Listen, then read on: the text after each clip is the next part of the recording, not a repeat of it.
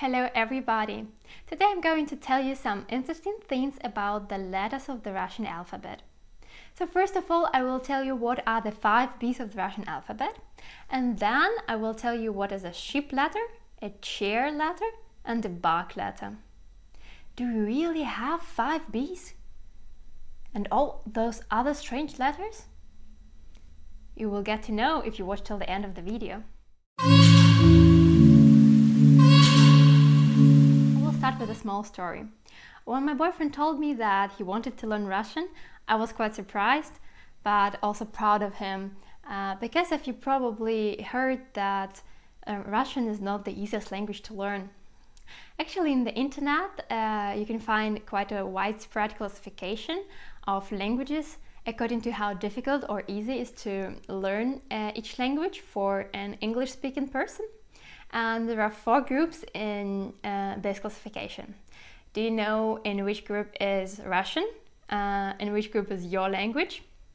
I will tell you something about this system. So in the first group you will find Dutch, Italian, Spanish, Portuguese, French, and some other languages. The second group is quite unique. There is only German. And in the third group there is Russian, Armenian, Czech, Polish, Bulgarian, and many other languages. And in the fourth group you will find Chinese, Japanese, Korean, and Arabic languages. So actually he's going to learn not the most difficult language, but it will be quite tough, I guess. So learning Russian, our first thought was where to start. I actually had no idea. I never taught Russian myself. But then we randomly decided, why not to start with learning letters? That's supposed to be fun and also useful and efficient for learning language, because when you can read and write some words, that's really good. So we just started with letters. But then the first difficulties came. First of all, alphabet. You may know that we in Russia use the Cyrillic alphabet. Yeah, this is how it looks like, not the Latin one. That means that you need to learn new letters. Not all of them will be completely new, but some of them can be quite confusing. People quite often ask me if that's difficult to switch between Cyrillic and Latin alphabet for me in personal and other Russian people, but you probably know the answer to that. You can learn to do that quite fast. I should also mention that we've learned only block letters. This is how they look like. The thing is, handwritten style is more difficult to learn and the letters are quite different. I will show you an example. This is the text in block letters, and this is exactly the same text in a handwritten style. Yeah, this is my handwriting. So this one is more difficult to read, and to distinguish the signs is more difficult. I will give you a classic example of the Russian word that illustrates how difficult it is sometimes to read a handwritten style. The word is shishka. Block letters, handwritten style. See, it's quite difficult to understand where one symbol starts and the other one ends. So my advice to you, start with block letters. So back to our story. We were in Spain in the train from Granada to Sevilla, both breathtaking cities, and there was our first lesson. I still remember it so good. So I wrote down all the letters with examples, and my boyfriend was just looking over them, and then he suddenly exclaimed, "You have 5 B's in your alphabet!" And I was like, "What? It's impossible! It's just impossible!" And he was like, no, look here. This one is our big B. This one is our small b. This one is our small b with a roof. This one is our small b with a kind of shifted roof. And this one is our small b with an extra stick. I was just like, actually that looks like that. For sure they're not 5 B's, but from the perspective of the person who uses Latin alphabet, they look like kind of 5 B's. So now we'll explain you those letters, because actually they can look like B's, different kind of B's, but they are different letters for sure. So the first one, this one, is the only actual B, at least it sounds as B. So the example word can be here borщ. So borщ is a typical Russian rat soup. By the way, if you want a recipe, write in the comments and I can share my recipe with you.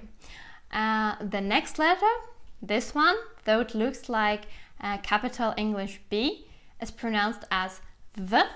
So as in my name, Valeria. So let's go further. It's a bit more tricky here, but you can do that. So the next letter is the small b with a stick next to it. This one is quite difficult to pronounce for a lot of foreign people. The letter is U, and the example word can be my. Can you pronounce that? U. If you can't pronounce that, I have a nice tip for you. One girl from America told me that. She was learning Russian and her teacher in America told her that, and I really like the story. So you know that samurais, when they did something really bad or they betrayed somebody, something like this, I don't know for sure, they should just take the sword and kill themselves like this. So now imagine you're a samurai, you did something really bad, and the only thing for you to do is to kill like this with a sword.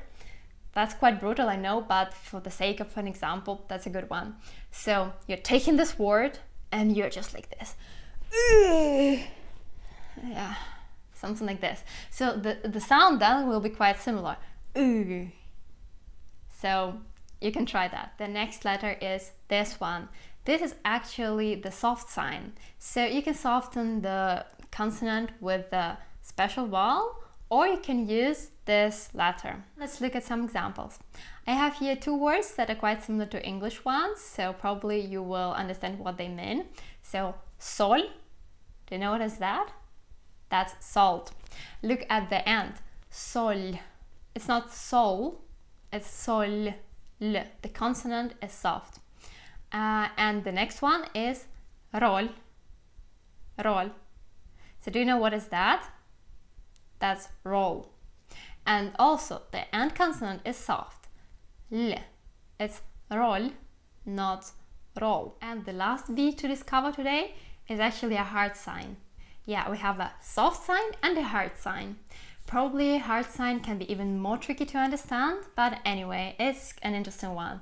So the hard sign helps to make the preceding consonant hard, even though a following vowel is supposed to make it soft.